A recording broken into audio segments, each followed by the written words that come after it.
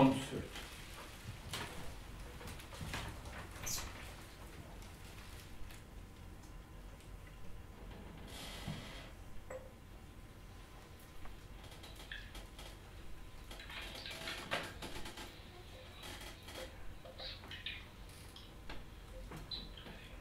Number.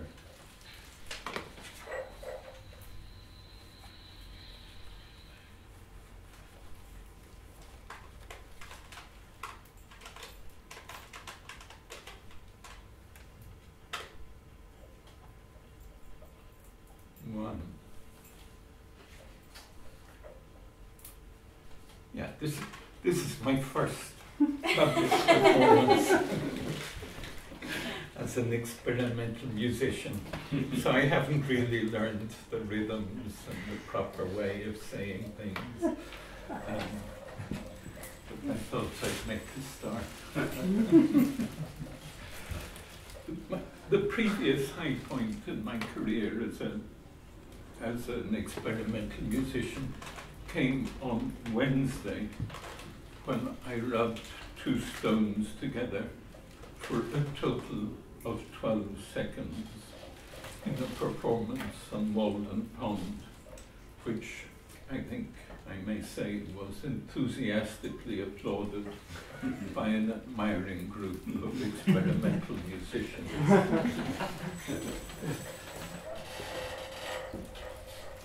So this performance today is really the culmination of an exciting and bewildering week. I was, when Erin and Luke sent me the invitation ages ago, nearly months and months ago, to come and be a resident artist in this week at the Co-incidence Festival, I felt delighted, honoured, and bewildered. And I think after a week here, or 9 days, 10 days, I still feel honoured, delighted, and bewildered. I warned at the beginning, on the first day, that I could well happen that after the week was up, I would just think, well, that was a waste of time, wasn't it? And go off home.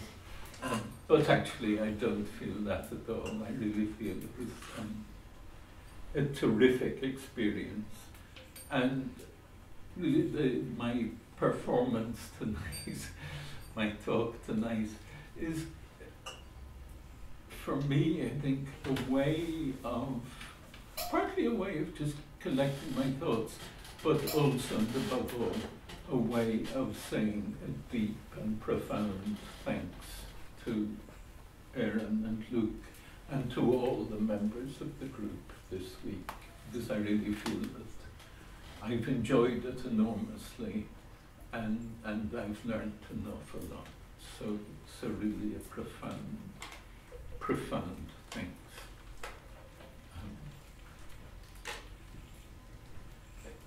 The challenge for me in the week, at least as I understood it, was really to try, because I've no background at all in experimental music, the challenge was to try and open questions about the politics of experimental music, and more specifically about the link or possible link between experimental music and anarchist thought. And the comments I want to make are really grouped around a certain number of concepts. When I'm obviously perfectly clear that I still don't understand, but there are a number of concepts that have kind of caught my attention and that seem to me very important. The concept of the score, performance, silence, listening, and directionality, and principally I think score and silence. First surprise of the week was really the idea of the score, because just before we began, in the days before we arrived here, the various participants sent emails to the whole group saying, attaching their score, the score that they were proposing for the week's event. No? So I duly got out my headphones, plugged them into the computer, put them on my ears and opened the attachment to find that the score was an invitation to Grace's grandmother's house. So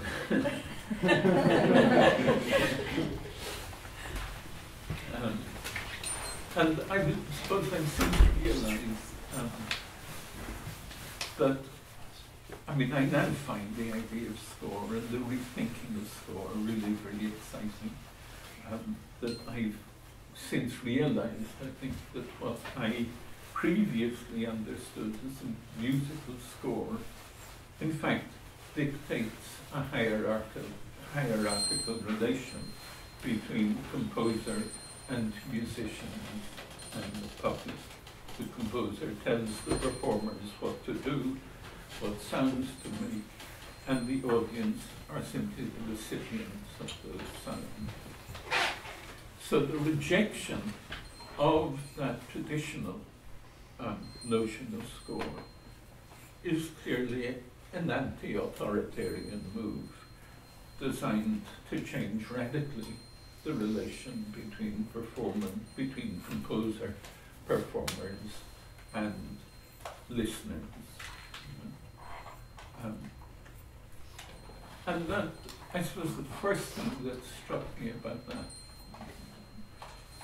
is that there is a striking parallel with what has been happening with the debates in radical anti-capitalist politics. There again, you get something like the traditional musical score in the idea of a party-centered or Leninist concept of revolution. There again, you have the composer, the party leadership, really telling the militants, the party members, what to do, and with the masses as a more or less passive recipients of these commands.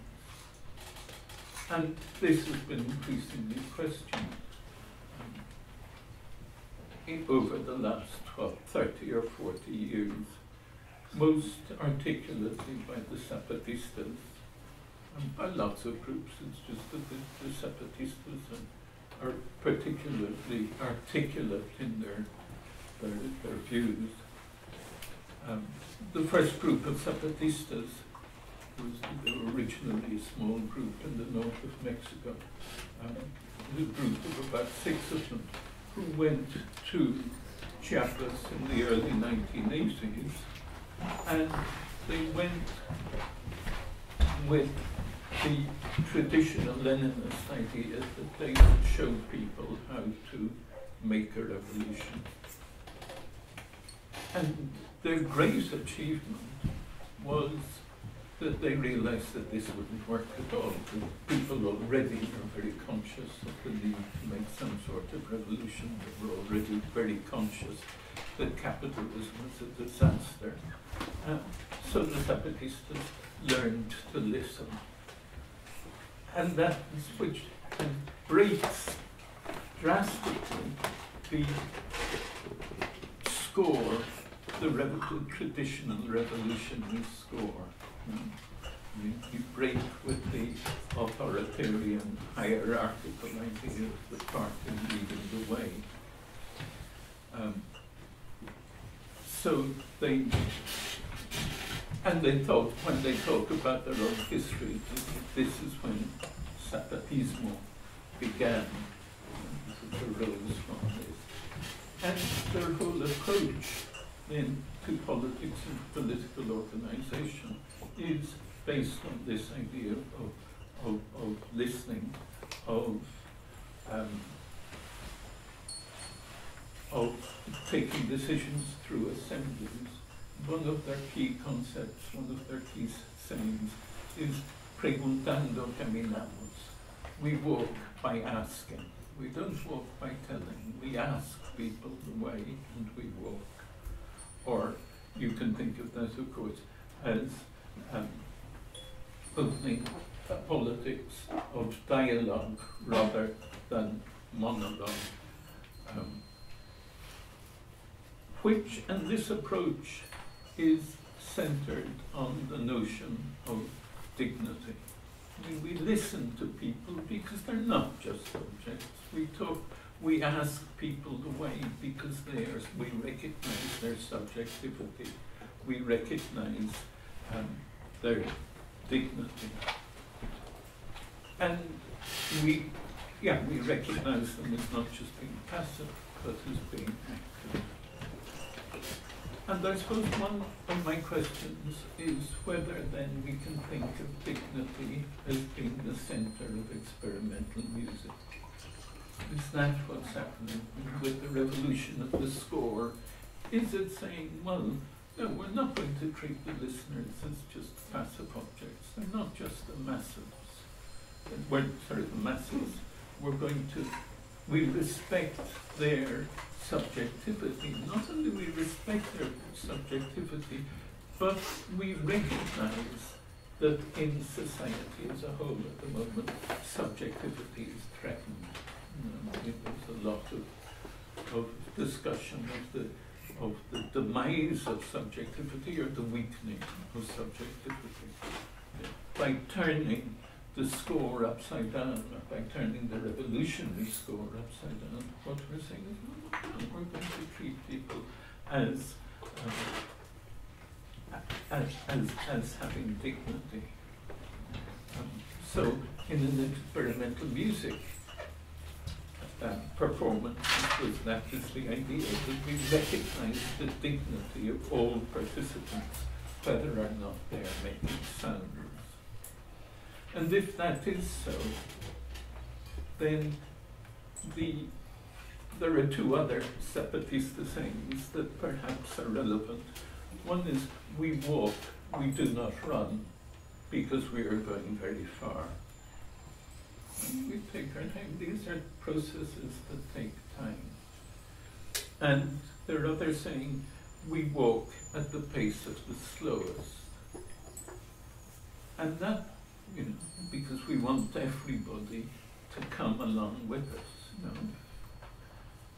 And I suspect, I wonder whether that last one, we walk the pace of the slowest, is particularly relevant for experimental music, because it's really saying we refuse to be the vanguard, we refuse to develop things in a way that people will not understand.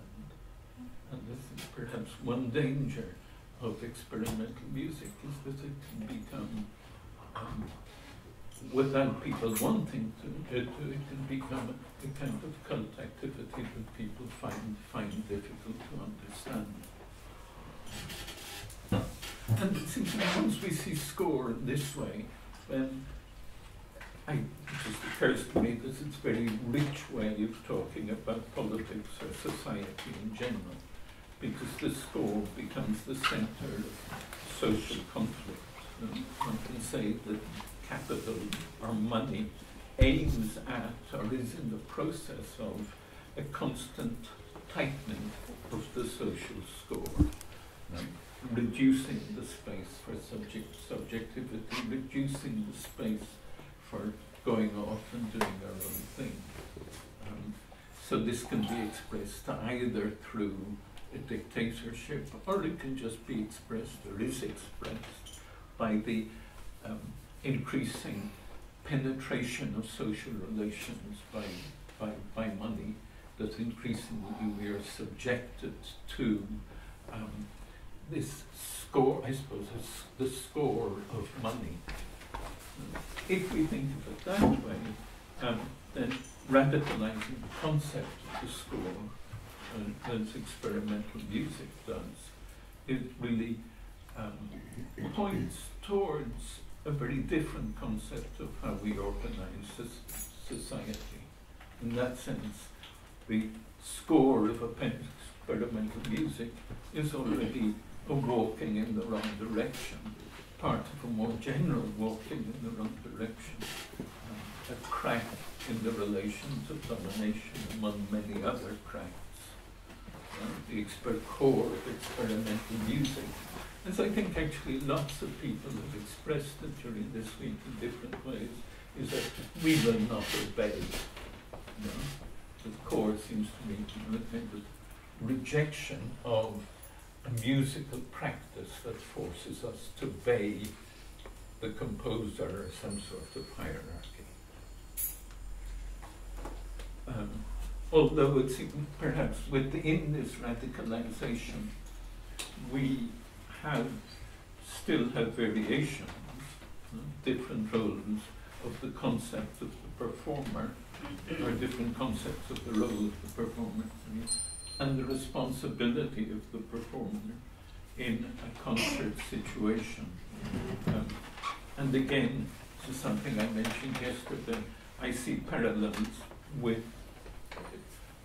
discussions within the kind of anarchist autonomous movement between, on the one hand, the emphasis on horizontality, which would treat everybody as being the same, and the Zapatistas' emphasis, which is slightly different, on mandar obedeciendo, to rule or to exercise authority by obeying. In other words, it's the idea that in a situation in the development of the community, we do have posts of authority, but the people in authority must always obey the members of the community, and also that there is a rotation of the posts of authority. And I see this, I think, in the slight differences between the performers this week, that some kind of lean towards a more horizontalist conception, others towards a more conception that puts more emphasis on the performer and the responsibility of the performer.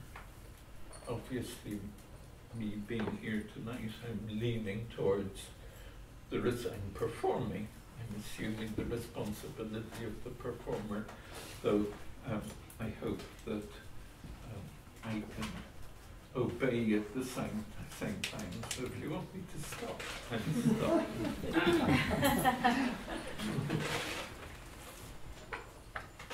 And I think, I suppose there are things I kind of want to spell out, because at moments what I felt this week is a slight sense of people perhaps not being lost, but looking for a direction. That I got the feeling that in the initial phase of experimental music, after 433, that there was perhaps a clearer idea, possibly of the politics of the music. Now I felt a little bit of a feeling of people wanting to be clearer about which way they're going. So I think it perhaps, if we think of the concept of score as being a concept that is directly political, then it would be good to think through the implications of that. And then the second group of reflections that I wanted to make has to do with the question of silence. Again, kind of shock at the beginning. Well, not exactly a shock, but in every performance we start by 2 or 3 or 4 minutes of silence, and I'd be wondering, well, what's this? Aren't they going to do anything? And then they did, and then I got used to it, and then I liked it. So is now able to play with it at the start of this. But clearly silence is central to experimental music. And I learned, I think I have learned, or sort of understand, that silence has many different meanings. The one that draws me first, I suppose, is the idea of silence as a pushing away of the noise of the world. You know? That it is a space where you remove yourself from the noise of everyday interaction, or quite literally the noise of the world. A space for letting in different sounds, a space for sensitization, perhaps. And in that sense, I understand silence as a protest against noise. We live in a society that is increasingly noisy. If you go into a shop, if you go into restaurants, if you're on the streets, it is noise all the time. It is noise that becomes, I think, increasingly harder for many people, increasingly hard to live with. And perhaps we should think of that noise as being a silencing. You know, the noise is a silencing. It's a noise that blocks out other noises, a noise that kills our senses, a noise that doesn't let us hear so many things that are going on around us. Ultimately, perhaps it is the noise of the train in which we are all sitting, a train that is probably hurtling us towards the annihilation of humanity.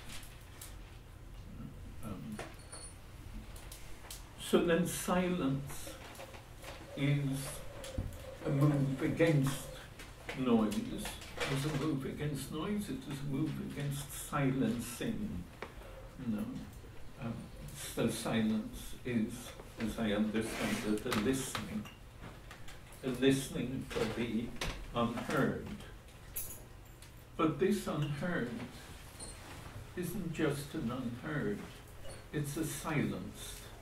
We don't hear it because it has become unheard, because in some way it has been silenced, it has been filtered out of our hearing.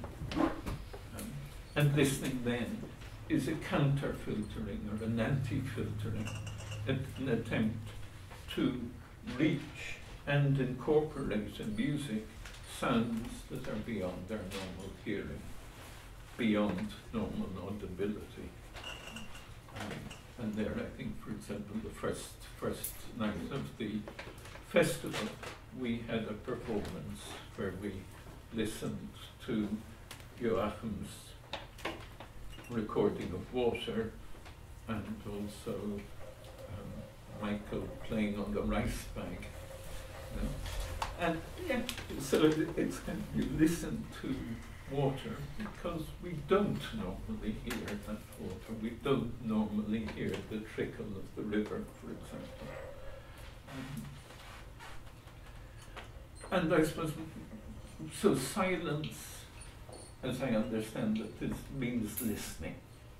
We are listening for the unheard, and the unheard is a silence.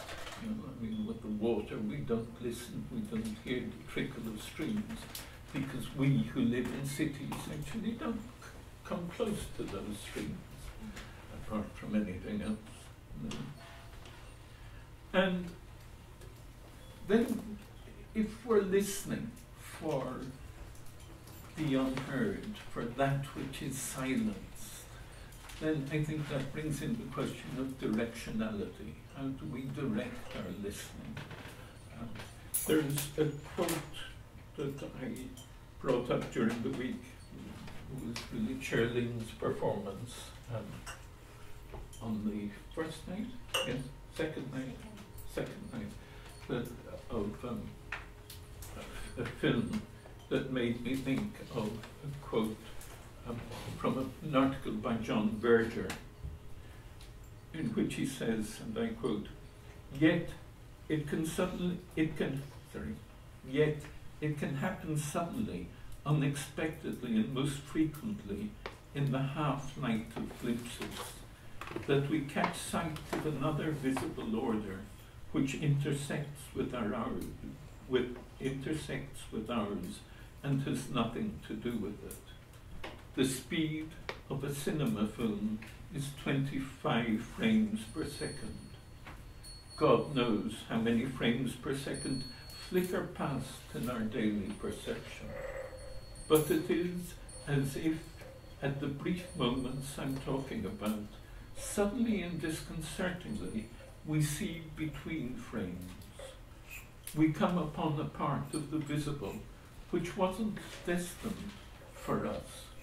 Perhaps it was destined for night birds, reindeer, ferrets, eels, whales. And that seems to be fantastic, absolutely beautiful. A way, I suppose, that helps me to understand perhaps that experimental music, that there shouldn't be a clear directionality, because we're actually trying to be open to what is present between frames of visibility. We're trying to actually be open to hearing sounds that we are not even aware that they exist. So that certainly points us away from directionality or any sort of targeted directionality. Manfred was explaining to me the other day about how the notion of deep listening is particularly connected, at least for some people, with a kind of targeted, focused directionality. The Berger quote would suggest, no, that we actually need to listen more widely, that our listening should not be too directional. And yet it seems to me we deceive ourselves because, again, Manfred, I think, is proposing a non-directional listening in opposition to that. I think we perhaps deceive ourselves if we think that there can be a non-directional listening, because our listening is inevitably socially shaped. You know? What we hear, what we see, is shaped by our society, our moment in society, our position in society. So the silenced that we're trying to, the silence that I suppose is our enemy, is a socially silenced. The silencing is our enemy. The silenced is what we're trying to read. It's a socially shaped silenced. It's a filtered out silenced. And perhaps we should be aware of that social conditioning of the unheard and of how we want to shape it. So that I was struck, for example, lots of people talked about how they had done or were doing environmental recording. We had Joachim's water from his stream. We had talk about wind. And I kind of want to say, well, yes, of course, all that is social. And it is clear that the composition that Michael made on the basis of Joachim's recordings is in fact about not only the purity of the stream, but the danger to streams. You know? So in that sense, yes, it is political, but perhaps it is a fairly gentle politics that does not actually keep up with the radicality of the point of departure. So that if we listen for the sounds filtered out in this moment, Michael had this example or impressive thing about the difference between the sensitivity of the ear and the sensitivity of the eye. That our ear is capable of hearing things at an extraordinary distance. And so I think if we listen in this moment for the sounds that don't reach us, then what is it that we're hearing? What is it that is being filtered out? What is it that we can filter in? And clearly one thing is, yes, the sound of the river, or the sound of the wind in the trees. But another thing, perhaps, that we should be able to hear if we strain our hearing would be the cries of child refugees being drowned, possibly at this very moment, in the Mediterranean,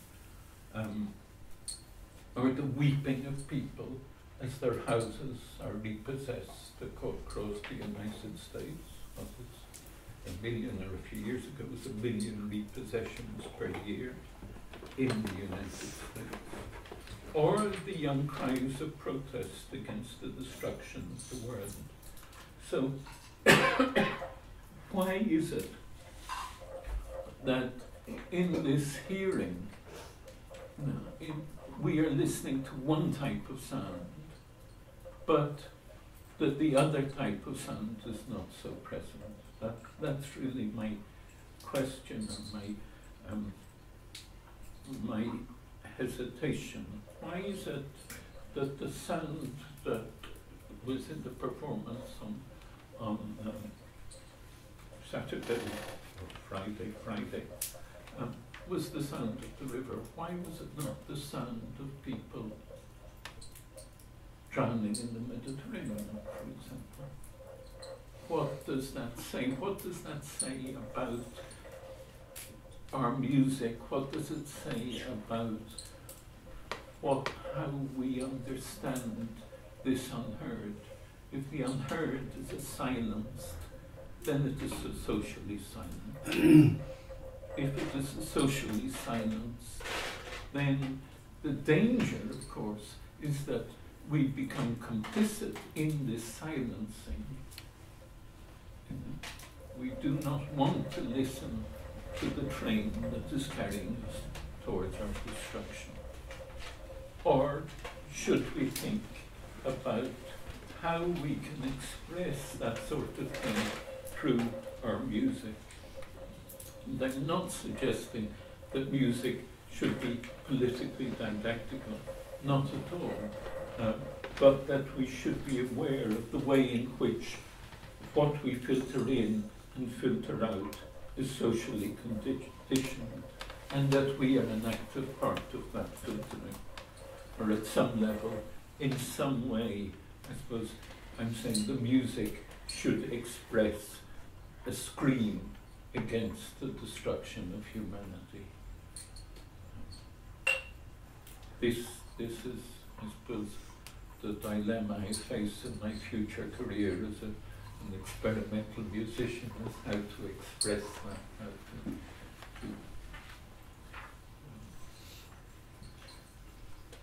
and yeah, coming back to my feelings at the end of the week, I suppose I feel that there is a slight tension there, a slight contradiction.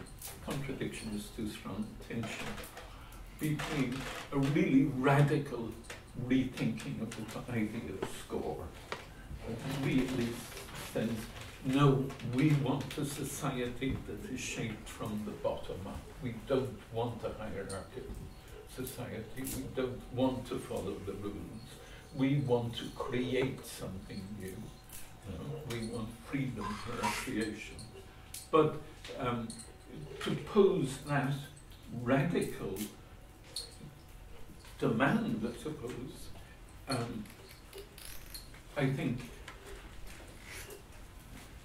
for me, suggests that there should be an equally radical rethinking of the concept of silence and listening. And there, I suppose I think perhaps there is a less radical or less politically explicit rethinking of the theme of silence, listening, directionality. And I say this very hesitantly. I say this, it was Manfred who said, oh, I don't provoke, I don't want to provoke. Well, of course I don't want to provoke, I don't provoke. I'm saying it's hesitantly, I'm saying it a bit provocatively. I'm saying it hesitantly because I'm very aware, even at the end of this week, that I really don't understand much of what's going on. And that one of the joys has been to hear a performance, not have the faintest idea of what's happening, and then talk to the performer afterwards, or talk to other people afterwards. And what I find then is that there's a world of understanding and a world of sensitivity that is being opened for me, which has been really part of the wonderful experience of this week. So that's it. Thank you very much indeed.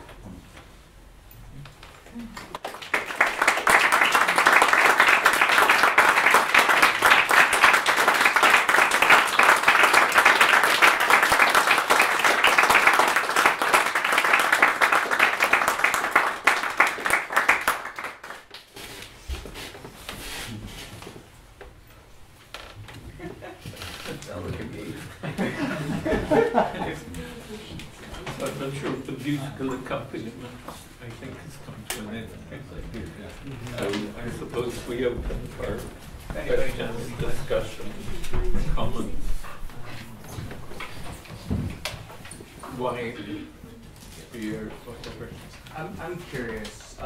Just as you thought, felt very calmly and very thoroughly about the cause of silence, as someone who is not part of this festival, how has your opinion sort of changed as well about the concept of an instrument? Because when you typically think music, you think certain instruments, and I'm sure you had never heard somebody play rice before. So what's sort of your thoughts on that? You had a question as well? No, sorry. While I think of an answer. You want another question? Yes. An easier one.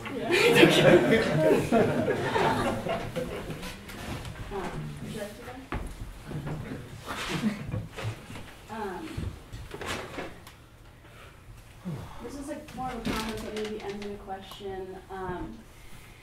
What you spoke about reminded me of, in the Robert Irwin book, Seeing is Forgetting the Thing That One Sees, I think it's called. He talks about the rod on the wall, and how so much of his work is interested in how the institution of the art gallery lends the perception and the emphasis on the things that are mundane, and how there is this hierarchy of meaning. Yeah, and sort of like, it seems to me that pieces like that and pieces like you're talking about are more interested in perception, in our perception of things, as opposed to really changing things, and the idea of changing things through our perception. Yeah. That is my, yeah. I'm curious if you understand. On the question of the instrument, I haven't really thought about it, is the answer. But yes, I suppose I have been very struck by not only are this wonderful instrument there, but also the rice and the paper and the coin. And yesterday I was very proud of myself. I think it was my performance number 6, where everybody, we decided we'd have make music all together.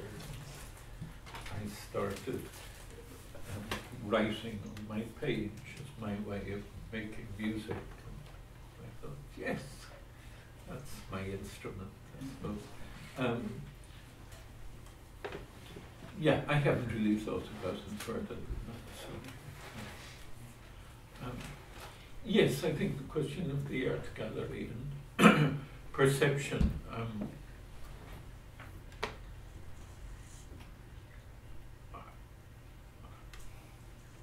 I think that's very, it seems to me very central to what we've been doing during the week, or what I've been trying to understand during the week. It is actually breaking down that idea of the distance, I suppose, an art gallery poses a distance between the thing perceived and the perceiver, and the perceiver is kind of reduced to a passive role, and the thing is put there as a thing and not as the result of a process of creation. What we've had during the week is Morgan's score with a piece of embroidery that that is exhibited or present in various galleries, where people are actively involved, and where the idea is very much on the experience of creating rather than this objective relation between thing produced and passive perceiver. And then perhaps the hope is that the audience goes into their world with a more active perception. Yes, perhaps. Yeah, I think that would be the goal. I suppose that's right. Yeah.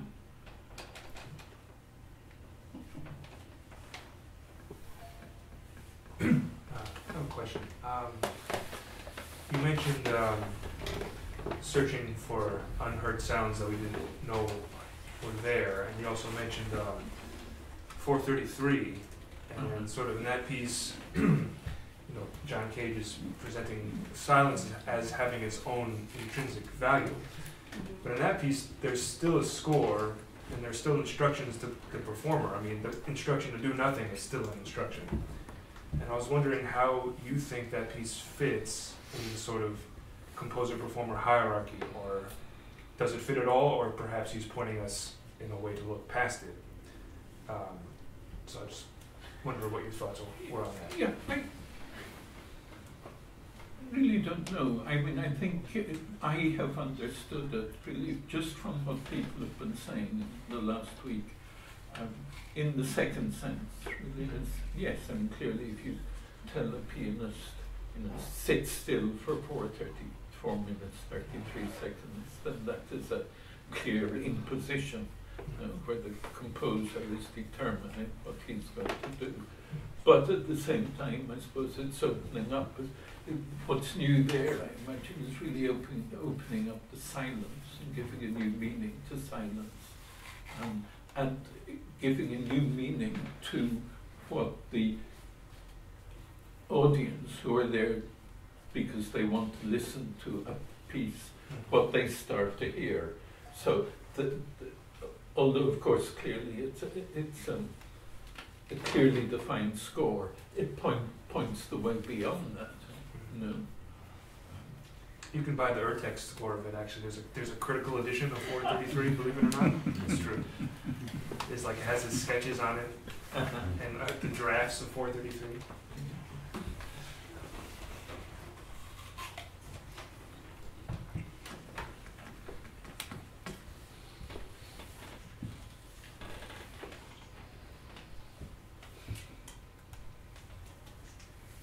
People have any last questions or other questions? this is not a question, I really don't even think it's a comment, but I would want you to know that your comment during your remarks about, and forgive me if I'm not understanding, but sounds, and you mentioned the sounds of someone in the Mediterranean, that observation, that comment of yours will stay with me. Thank you. Yeah. I suppose it would be interesting to think perhaps about the sounds that would characterize maybe the last year or the last 10 years. I mean, what are, if one thinks of a world of sound, perhaps to think of, well, what sounds would tell us most, or tell us about changes taking place in that period. I mean, in the last few days or last couple of weeks, there have been quite a few articles kind of reflecting back on changes during the decade. If you thought about that in terms of sound, I mean, two things that strike me are certainly the huge rise in the number of refugees and migrants, and the fact that now every year, I think it is just perfectly normal that between 1,000 and 2,000 are drowned in the Mediterranean trying to get to Europe, which is something absolutely unimaginable, I think 20 years ago or 30 years ago. The same, of course, with Mexicans dying in the desert of Arizona, or the cries of the children separated from their parents in the camps on the border. Or you could think of the sound. I mean, one characteristic of the last 10 years as well has been the huge number of house repossessions. How would you capture that in sound, or how would you capture that musically if one wanted to? And these are things that become silenced because we get used to them. We forget about them.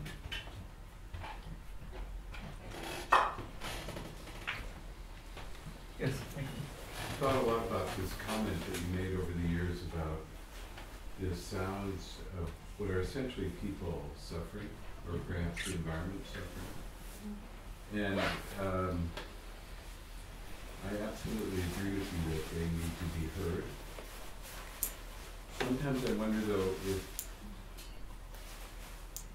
the risk of putting something like that in an artwork isn't kind of twofold. One is that you beautify it and kind of anesthetize your response to that sound. And the other, that of course I think we experience.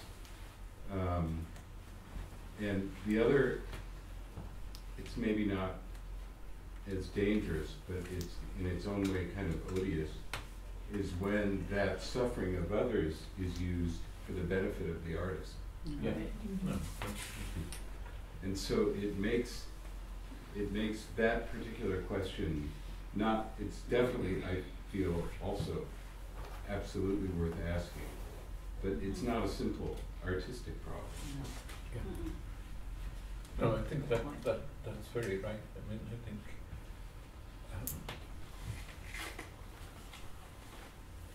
yeah, I mean, I suppose I don't see any easy answer at all. I'm just saying that I think that if we think of this listening for the unheard,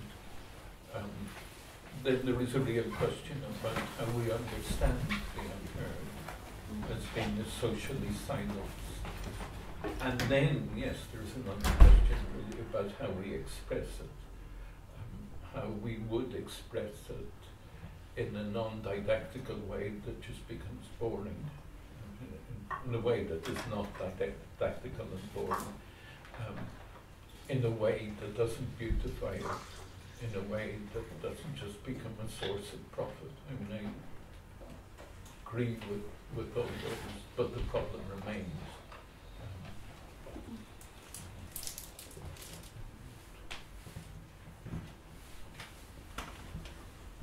I found what you said about score and performance very interesting, and I wonder if one of the things that I find constricting about the social situation of performance in non-experimental music, if such a thing exists, is that there are strict success criteria, and the shift toward openness in the experimental mode is a widening of the success criteria in a certain way. Whereas what you're pointing toward with implicit silencing, failure of representation, these kinds of things, are problems with failure, right? They're not. It's not a question of, what counts as a success, but does this fail gracefully? What are the consequences of failure in this new mode? And I wonder if this is something that's under-examined or implicit in your comments. What's the sort of negative space of the expanded success criteria that we've embraced?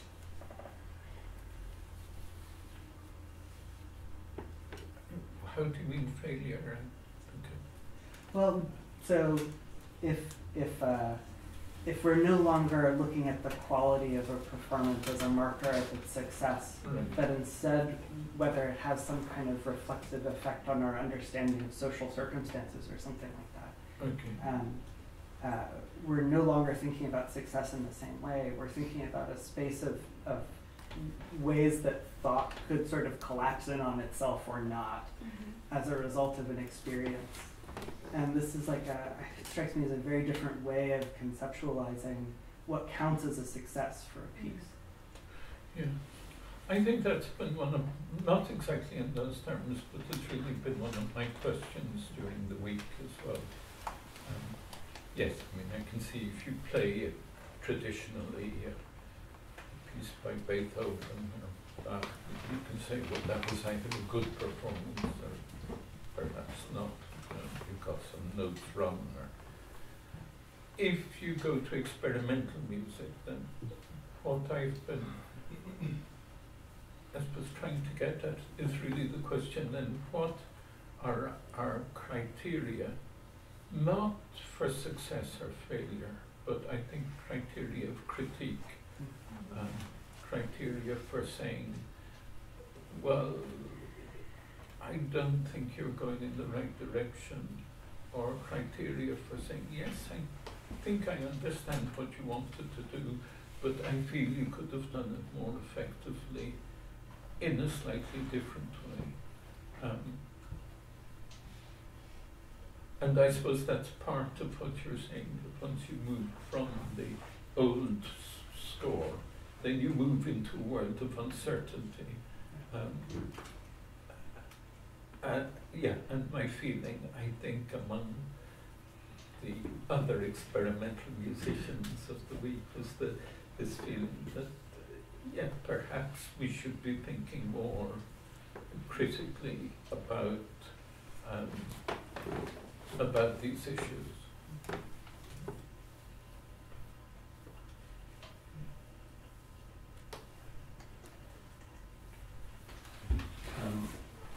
Perhaps along similar lines, in considering the accessible political substance of experimental music or music as a whole, do you see any particular political responsibility on the part of experimental musicians? I think everybody has a particular political responsibility. I mean, I think that's, I think, we're actually in a fairly critical situation. Even if you're optimistic and say, well, maybe we'll avoid total annihilation, there are still many reasons for thinking that we're in a situation not terribly different. different from the 1930s. I mean, there are lots of indications that we're going towards more authoritarian political systems, that we're going towards increased competition, increased instability, increased fragility, and that increased militarization everywhere. A push toward, the possibility, real possibilities of major wars over and above the actuality of existing ones. And in that situation, I suppose in that situation, we all have a political responsibility, I think, to think, well, how do we break with that? But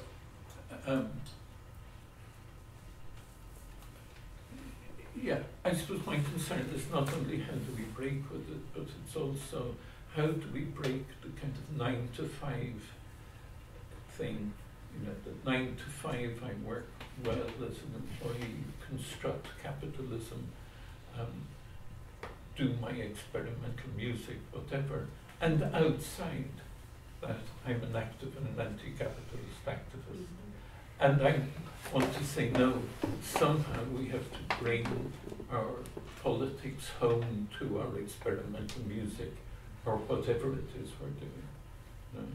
And I think on the first day, really prompted by Aaron and Luke, I raised the question of the connection between experimental music and anarchism. Then part of the response was, well, lots of experimental musicians have been or consider themselves to be anarchists. But I want to go further than that and say, well, okay, if that's true, how does that actually relate to the music? How does that express itself in the music? Or is there any way in which, and I suppose one way in for me has been the concept of score, which seems to me, yes, that the concept of score in experimental music is clearly an anti-authoritarian one. The other way I'd like to go into it is through the question of silence and listening. And there I'm kind of I suppose I don't have any clear answers. Two things. First off, it is amazing to have you here and watch your career in experimental music grow. Now with all these suggestions, you jumped right from performance into composition, and I cannot wait to hear your first piece. It sounds great. That aside, I loved how you were talking about the idea of listening as a listening for, as something that isn't just a passive hearing, that it's listening for something. It has, I think you used the term like a directionality to it. And I think your critique about the listening for the things that are silenced is right on the nose, and something that Michael brought up that a lot of us have thought about, and I don't know. I don't. If I did, I would use this time to let you know, but I don't. But I think that there are other things that we're listening for, and one of them is the idea of things that haven't yet begun to sound. And I think that is one of the reasons why Luke and I really do see a connection between our music, these ideas of anarchy, and your work, because in a lot of your work you talked about the idea of hope and this kind of radical thing that we don't know what it is going to be, and this thing that might be, and that we have to allow ourselves to be open to it. And Luke and I really think that this kind of music in these situations, and the politics and the relationship and the social situations that we're able to craft through these scores and these different kind of hierarchies are a way to kind of think about and configure ourselves in ways that are listening to something that might not be there yet, or something that we don't know is going to be. Yeah. So it's a hopeful listening for. Yeah. No, that sounds very good. I mean,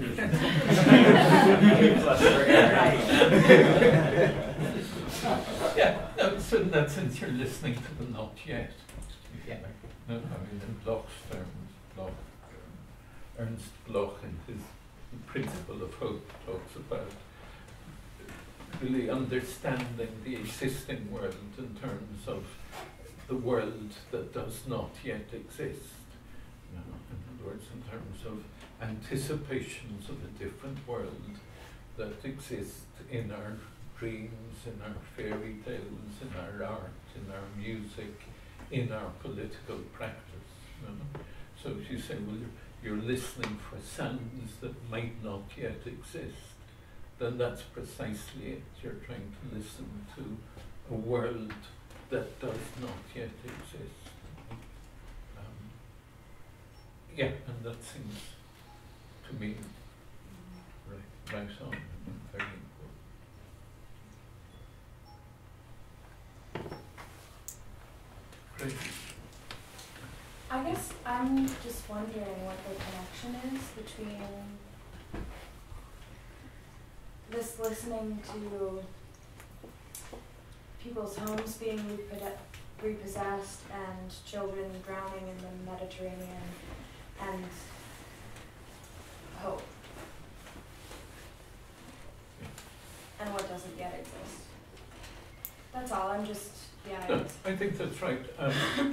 That's why I put in my third, I gave 3 examples actually, the children dying in the Mediterranean, the tears of the people whose houses are being repossessed, and the cries of protest of the young.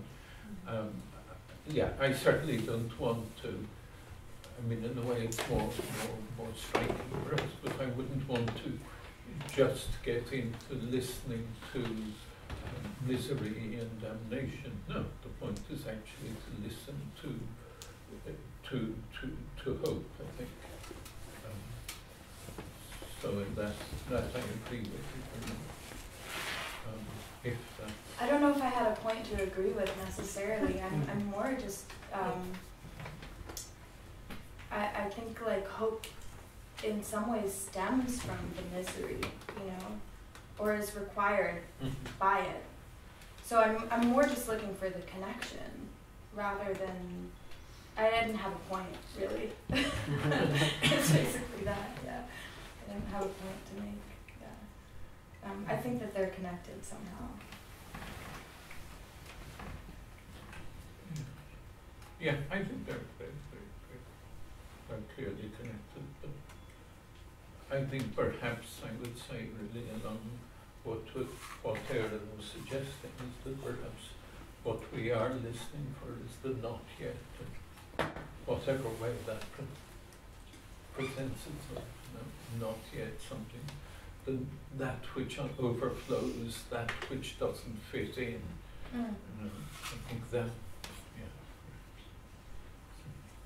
Well, kind of going off of this as well, like, when I think of silence, I think of, like, that which has been silenced for so long, and so almost in acknowledging it and not leaving it in a silence creates a path. I wouldn't even say it's, like, on the same plane as hope.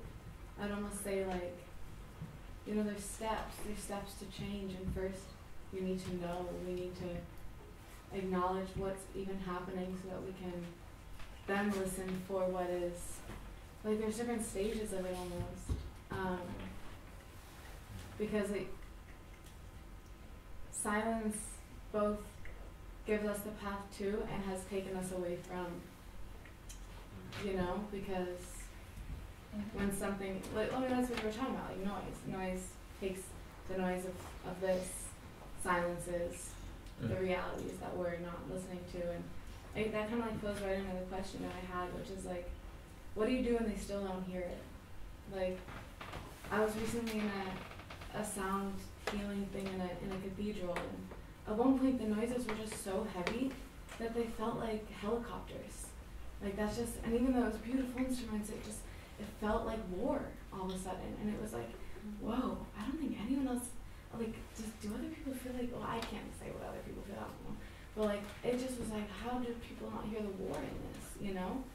And so, like, as a person that as a creator of sounds that are meant to make people feel these different ways, like what do you do when they still don't hear it? Do you wait until they do? Do you try words? And then how do you navigate the space between sound and words? There's a lot of questions. Yes. And I don't know the answers. I don't know, I suppose if they don't hear you, go on talking. I mean, you go on saying it, you go on. And also you never know who hears. There was I think that's right. You don't know who hears. You don't know what responses are going to come up. You don't know what responses are going to come up from where. There is again going back to the Zapatistas, a quote from something that Subcomandante Marcos said when he still had that name, was about, I think they felt when they first rose up on the 1st of January 1994 that they were, it was kind of like sending out a radio broadcast, and they just didn't know at all who was listening or who would hear. Or I suppose also thinking of Aaron and Luke's invitation to be. I mean, obviously, when I wrote Change the World or whatever, I had no idea that this would be heard by experimental musicians. So I think you just say or sing or play what you need to say or sing or play. What you say, it reminds me of Walter Benjamin. When you say, because in a certain way he writes sometimes about what could be rememoration, in contrast to, let's say, knowledge over history. In a certain way, that rememoration of the past can in a certain way maintain history open, in the sense that maybe something that we suffer can be concluded, and at the same time, or can be in a certain way healed, or that at the same time being open for hope, for resolution. And so I think it resounds very much what you asked, or what you mentioned. So the idea of, let's say, not knowledge of history to learn from it, but we must know something about what happened. In a certain way, you proposed it.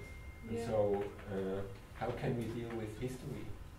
It's like we can rememorize just as an act of changing history. Because history is open, we can make history. What was his name? Walter Benjamin, German philosopher. And there's some beautiful quotes about rememoration in the Arcades project, which is a huge book, but you can find there some. I think all of his work deals with rememoration. Maybe a couple more questions, and then we can. Does that sound? And then we can partake in some wine and ask more questions. If you're interested in reading Benjamin, Manfred mentioned this huge project, but the best thing perhaps to read is something that's only about 5 or 6 pages long. Yes. I'm a student, it's a lot. Which is his thesis on the philosophy of history. Yeah, right, yeah. That's very good. And which is Yes, I quoted from Apple's work in my performance. Yes.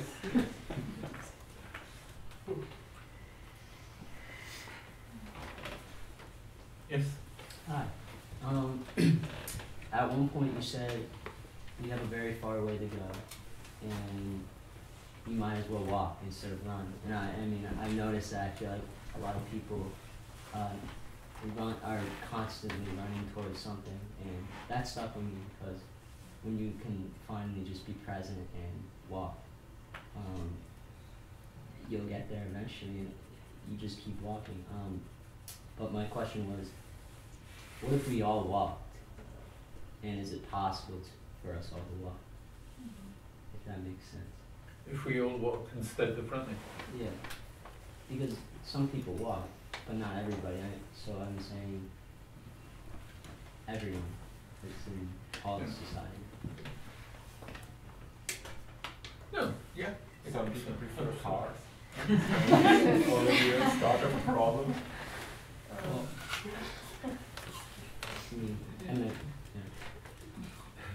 I meant walk more as in not as a form of transportation.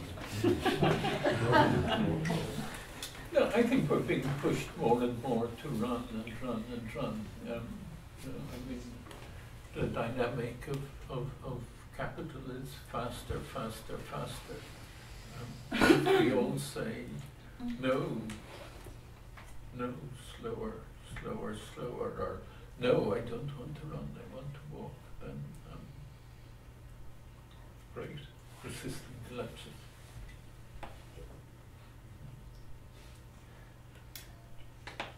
Do we have a final question, or not? It's also good.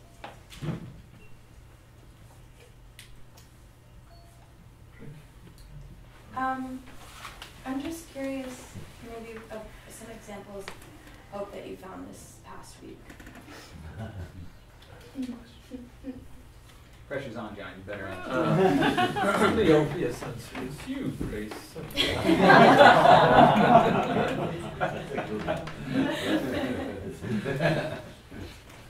Yeah, I think so. I mean, I think that's actually true. I mean, it's this kind of restlessness, or yeah, kind of looking for something, or which has been very present the whole week, I think.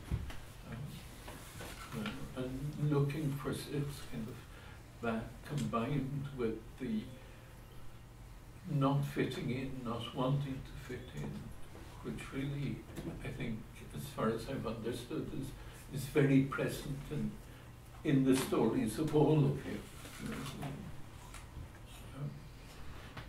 So there you are. That's my hope. Thanks, John.